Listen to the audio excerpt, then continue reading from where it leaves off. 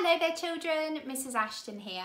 Thank you for joining me for the next couple of chapters of a series of unfortunate events, The Bad Beginning by Lemony Snicket.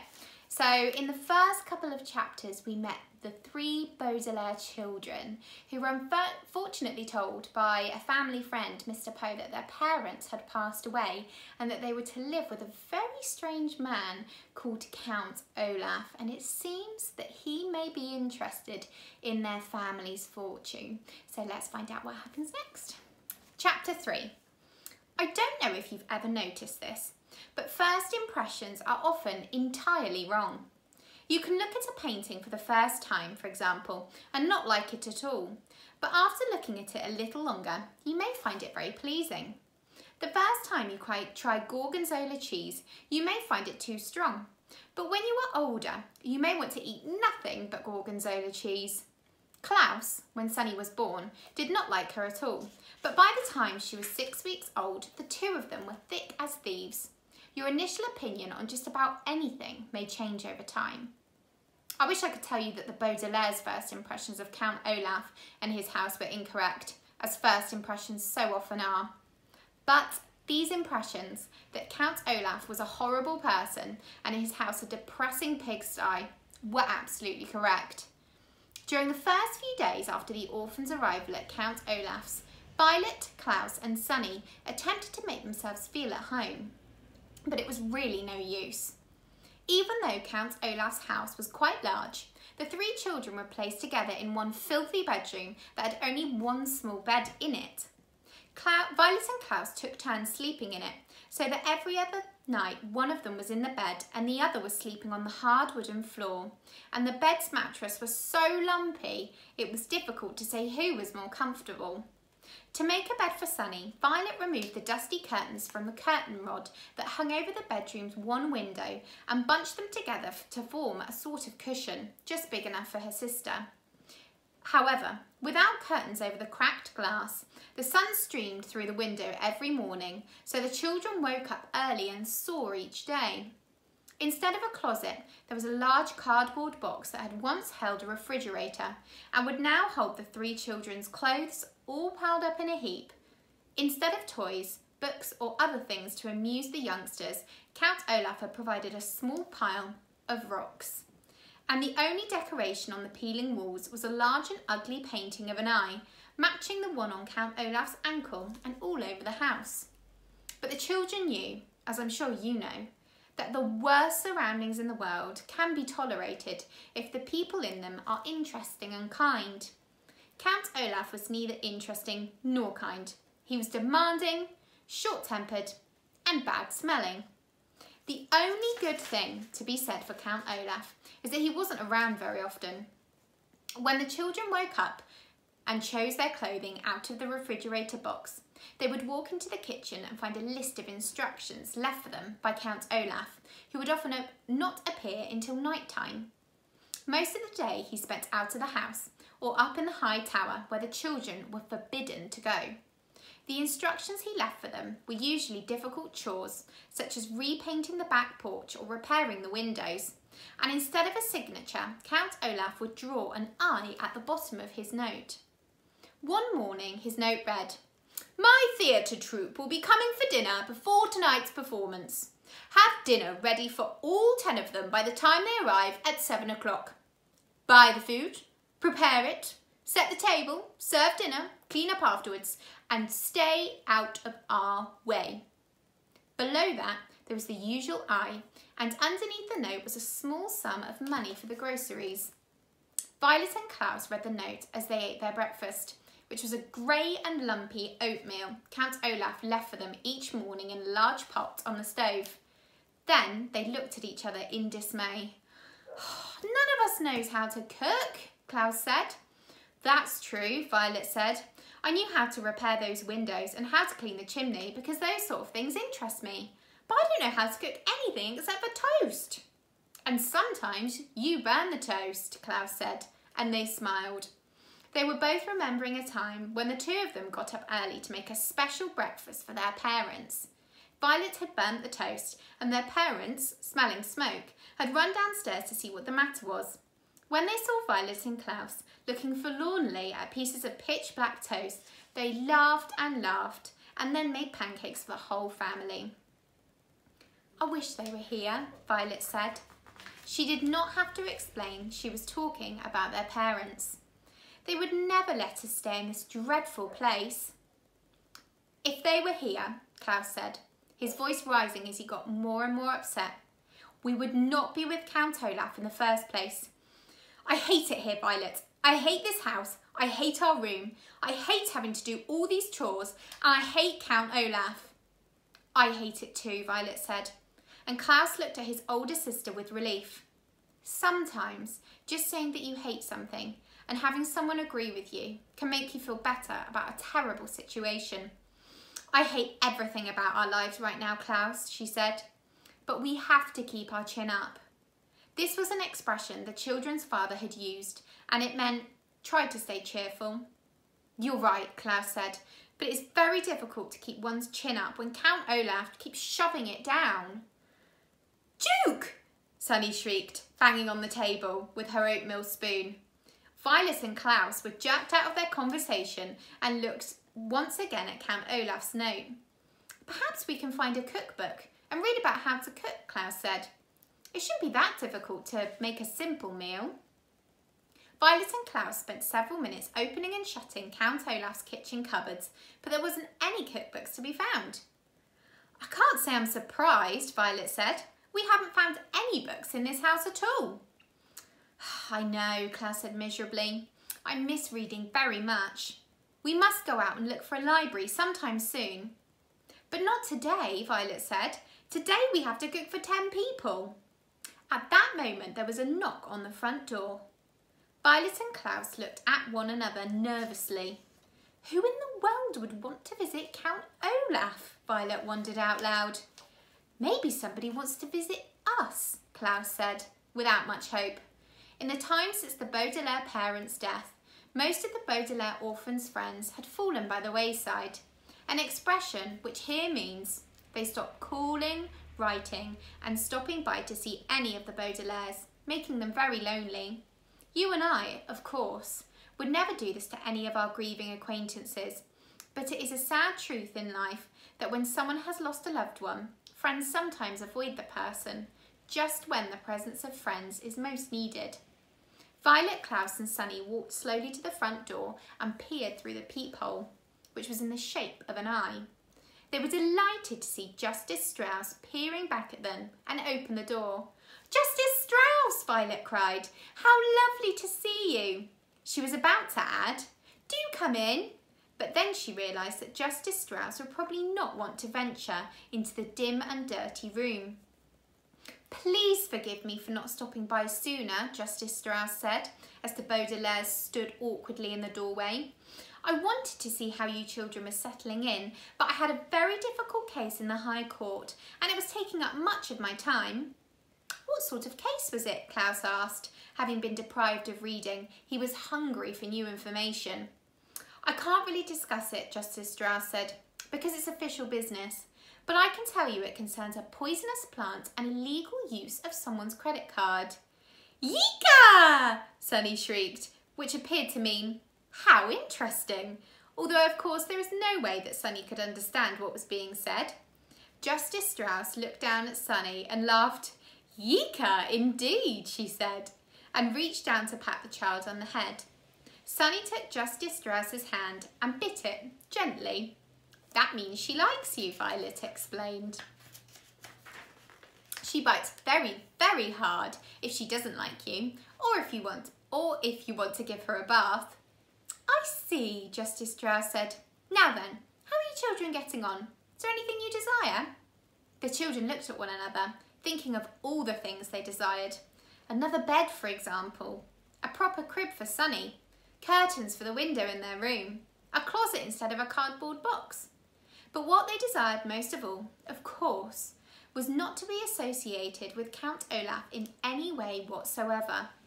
What they desired most was to be home with their parents, in their true home. But that, of course, was impossible. Violet, Klaus and Sunny all looked down at the floor unhappily as they considered the question. Finally, Klaus spoke. "Could we perhaps borrow a cookbook?" he said. "Count Olaf has instructed us to make dinner for his theatre troupe tonight, and we can't find a cookbook in the house." "Goodness," Justice Strauss said. "Cooking dinner for an entire theatre troupe seems like a lot to ask from children." "Count Olaf gives us a lot of responsibility," Violet said. What she wanted to say was, "Count Olaf is an evil man," but she was well-mannered. "Well, why don't you come next door to my house," Justice Strauss said, "and find a cookbook that pleases you?" The youngsters agreed and followed Justice Strauss out the door and over to her well-kept house. She led them through an elegant hallway, smelling of flowers, into an enormous room, and when they saw what was inside, they nearly fainted from delight, Klaus especially. The room was a library, not a public library, but a private library. That is, a large collection of books belonging to Justice Strauss. There were shelves and shelves of them, on every wall from the floor to the ceiling, and separate shelves and shelves of them in the middle of the room. The only place there weren't books was in one corner, where there were some large, comfortable-looking chairs and a wooden table with lamps hanging over them, perfect for reading. Although it was not as big as their parents' library, it was as cosy, and the Baudelaire children were thrilled. "My word," Violet said, "this is a wonderful library." "Thank you very much," Justice Strauss said. "I've been collecting books for years, and I'm very proud of my collection. As long as you keep them in good condition, you are welcome to use any of my books at any time. Now, the cookbooks are over here on the eastern wall. Shall we have a look at them?" "Yes," Violet said. "And then, if you don't mind, I should love to look at any of your books concerning mechanical engineering. Inventing things is a great interest of mine." "And I would like to look at books on wolves," Klaus said. "Recently, I've been fascinated by the subject of wild animals of North America." "Book!" Sunny shrieked, which meant, "Please don't forget to pick out a picture book for me." Justice Strauss smiled. "It is a pleasure to see young people interested in books," she said. "But first I think we'd better find a good recipe, don't you?" The children agreed, and for 30 minutes or so they perused several cookbooks that Justice Strauss recommended. To tell you the truth, the three orphans were so excited to be out of Count Olaf's house and in this pleasant library that they were a little distracted and unable to concentrate on cooking. But finally, Klaus found a dish that sounded delicious and easy to make. "Listen to this," he said. "Puttanesca. It's an Italian sauce for pasta. All we need to do is sauté olives, capers, anchovies, garlic, chopped parsley and tomatoes together in a pot and prepare spaghetti to go with it." "Well, that sounds easy," Violet agreed, and the Baudelaire orphans looked at one another. Perhaps, with the kind Justice Strauss and her library right next door, the children could prepare pleasant lives for themselves as easily as making puttanesca sauce for Count Olaf. Chapter 4. The Baudelaire orphans copied the puttanesca recipe from the cookbook onto a piece of scrap paper, and Justice Strauss was kind enough to escort them to the market to buy the necessary ingredients. Count Olaf had not left them very much money, but the children were able to buy everything they needed. From a street vendor, they purchased olives after tasting several varieties and choosing their favourites. At a pasta store, they selected interestingly shaped noodles and asked the woman running the store the proper amount for 13 people. The 10 people Count Olaf mentioned, and the 3 of them. Then, at the supermarket, they purchased garlic, which is a sharp-tasting bulbous plant, anchovies, which are small salty fish, capers, which are flower buds of a small shrub and taste marvellous, and tomatoes, which are actually fruits and not vegetables, as most people believe. They thought it would be proper to serve dessert and bought several envelopes of pudding mix. Perhaps, the orphans thought, if they made a delicious meal, Count Olaf might be a bit kinder to them. "Thank you so much for helping us out today," Violet said, as she and her siblings walked home with Justice Strauss. "I don't know what we would have done without you." "Well, you seem like very intelligent people," Justice Strauss said. "I dare say you would have thought of something, but it continues to strike me as odd that Count Olaf has asked you to prepare such an enormous meal. Well, here we are. I must go inside and put my own groceries away. I hope you children will come over soon and borrow books from my library." "Tomorrow?" Klaus said quickly. Can we come over tomorrow? I don't see why not, Justice Strauss said, smiling. I can't tell you how much we appreciate this, Violet said carefully. With their kind parents dead and Count Olaf treating them so awfully, the 3 children were not used to kindness from adults and weren't sure if they were expected to do anything back. Tomorrow, before we use your library again, Klaus and I would be more than happy to do household chores for you. Sunny isn't really old enough to work, but I'm sure we can find some way she can help you. Justice Strauss smiled at the 3 children, but her eyes were sad. She reached out a hand and put it on Violet's hair, and Violet felt more comforted than she had in some time. That won't be necessary, Justice Strauss said. You are always welcome in my home. Then she turned and went into her home, and after a moment of staring after her, the Baudelaire orphans went into theirs. For most of the afternoon, Violet, Klaus and Sunny cooked the puttanesca sauce according to the recipe. Violet roasted the garlic and washed and chopped the anchovies. Klaus peeled the tomatoes and pitted the olives. Sunny banged on a pot with a wooden spoon, singing a rather repetitive song she had written herself. And all 3 of the children felt less miserable than they had since their arrival at Count Olaf's. The smell of cooking food is often a calming one, and the kitchen grew cosy as the sauce simmered, a culinary term which means cooked over low heat. The 3 orphans spoke of pleasant memories of their parents and about Justice Strauss, who they agreed was a wonderful neighbour and in whose library they planned to spend a great deal of time. As they talked, they mixed and tasted the chocolate pudding. Just as they were placing the pudding in the refrigerator to cool, Violet, Klaus and Sunny heard a loud booming sound as the front door was flung open, and I'm sure I don't have to tell you who was home. Orphans! Count Olaf called out in his scratchy voice. Where are you, orphans? In the kitchen, Count Olaf, Klaus called. We're finishing dinner. You better be, Count Olaf said, and strode into the kitchen. He gazed at all 3 Baudelaire children with his shiny, shiny eyes. My troop is right behind me, and they're very hungry. Where is the roast beef? We didn't make roast beef, Violet said. We made puttanesca sauce. What? Count Olaf asked. No roast beef? You didn't tell us you wanted roast beef, Klaus said. Count Olaf slid toward the children so that he looked even taller than he was. His eyes grew even brighter and his one eyebrow raised in anger. In agreeing to adopt you, he said, I have become your father. And as your father, I'm not someone to be trifled with. I demand that you serve roast beef to myself and my guests. We don't have any, Violet cried. We make puttanesca sauce. No, no, no, Sunny shouted. Count Olaf looked down at Sunny, who had spoken so suddenly. With an inhuman roar, he picked her up in one scraggly hand and raised her so she was staring at him in the eye. Needless to say, Sunny was very frightened and began crying immediately, too scared to even try to bite the hand that held her. Put her down immediately, you beast, Klaus shouted. He jumped up, trying to rescue Sunny from the grasp of the Count, but he was holding her too high to reach. Count Olaf looked down at Klaus and smiled a terrible, toothy grin, raising the wailing Sunny up even higher in the air. He seemed about to drop her to the floor when there was a large burst of laughter in the next room. Olaf! Where's Olaf? Voices called out. Count Olaf paused, still holding the wailing Sunny up in the air, as members of his theatre troupe walked into the kitchen. Soon they were crowding the room, an assortment of strange-looking characters of all shapes and sizes. There was a bold man with a very long nose, dressed in a long black robe. There were 2 women who had bright white powder all over their faces, making them look like ghosts.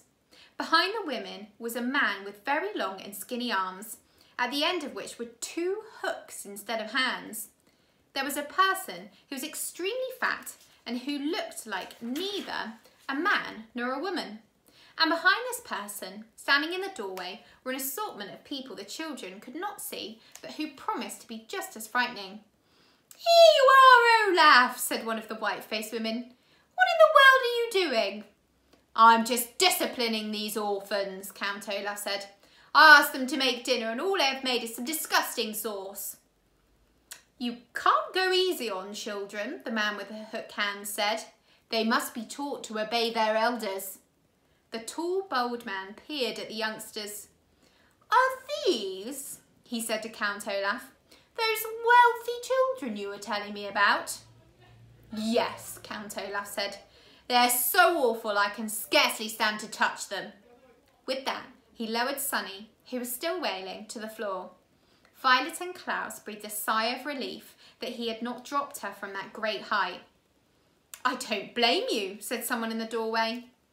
Count Olaf rubbed his hands together as if he had been holding something revolting instead of an infant. Well, enough talk, he said. I suppose we will eat their dinner, even though it's all wrong. Everyone, follow me to the dining room and I will pour us some wine. Perhaps by the time these brats serve us, we will be too drunk to care if it's roast beef or not. Hurrah! Cried several members of the troupe, and they marched through the kitchen, following Count Olaf into the dining room. Nobody paid a bit of attention to the children, except for the bold man, who stopped and stared Violet in the eye. You're a pretty one, he said, taking her face in his rough hands. If I were you, I would try not to anger Count Olaf, or he might wreck that pretty little face of yours. Violet shuddered, and the bold man gave a high-pitched giggle and left the room. The Baudelaire children, alone in the kitchen, found themselves breathing heavily, as if they had just run a long distance. Sonny continued to wail, and Klaus found that his eyes were wet with tears as well. Only Violet didn't cry, but merely trembled with fear and revulsion, a word which here means an unpleasant mixture of horror and disgust. For several moments, none of them could speak. This is terrible, terrible, Klaus said finally. Violet, what can we do? I don't know, she said. I'm afraid. Me too, Klaus said. Huh? Sonny said, as she stopped crying. Let's have some dinner, someone shouted from the dining room, and the theatre troupe began pounding on the table in strict rhythm, which is an exceedingly rude thing to do. We'd better serve the puttanesca, Klaus said, or who knows what Count Olaf will do to us. Violet thought of what the bold man had said about wrecking her face and nodded. The two of them looked at the pot of bubbling sauce, which had seemed so cosy while they were making it and now looked like a vat of blood. Then, leaving Sonny behind in the kitchen, they walked into the dining room, Klaus carrying a bowl of the interestingly shaped noodles and Violet carrying the pot of puttanesca sauce with a large ladle with which to serve it. The theatre troupe was talking and cackling, drinking again and again from their wine cups and paying no attention to the Baudelaire orphans as they circled the table, serving everyone dinner. Violet's right hand ached from holding the heavy ladle. She thought of switching it to her left hand, but because she was right-handed, she was afraid she might spill the sauce with her left hand, which could enrage Count Olaf again. She stared miserably at Olaf's plate of food and found herself wishing she had bought poison at the market and put it in the puttanesca sauce. Finally, they were through serving, and Klaus and Violet slipped back into the kitchen. They listened to the wild, rough laughter of Count Olaf and his theatre troupe, and they picked at their own portions of food, too miserable to eat. Before long, Olaf's friends were pounding on the table in strict rhythm again, and the orphans went out to the dining room to clear the table, and then again to serve the chocolate pudding. By now it was obvious that Count Olaf and his associates had drunk a great deal of wine, and they slouched at the table and spoke much less. Finally, they roused themselves and trooped back through the kitchen, scarcely glancing at the children on their way out of the house. Count Olaf looked around the room, which was filled with dirty dishes. "Because you haven't cleaned up yet," he said to the orphans, "I suppose you can be excused from attending tonight's performance.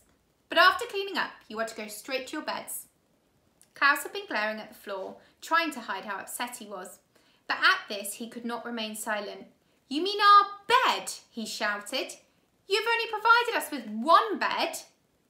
Members of the theatre troupe stopped in their tracks at this outburst and glanced from Klaus to Count Olaf to see what would happen next. Count Olaf raised his one eyebrow and his eyes shone bright, but he spoke calmly. "If you would like another bed," he said, "tomorrow you may go into town and purchase one." "You know perfectly well we haven't any money," Klaus said. "Of course you do," Count Olaf said, and his voice began to get a little louder. "You are the inheritors of an enormous fortune." "That money," Klaus said, remembering what Mr. Poe said, "is not to be used until Violet is of age." Count Olaf's face grew very red. For a moment, he said nothing. Then in one sudden movement, he reached down and struck Klaus across the face. Klaus fell to the floor, his face inches from the eye tattooed on Olaf's ankle. His glasses leaped from his face and skittered into a corner. His left cheek, where Olaf had struck him, felt as if it were on fire. The theatre troupe laughed, and a few of them applauded as if Count Olaf had done something very brave instead of something despicable. "Come on, friends," Count Olaf said to his comrades. "We'll be late for our own performance."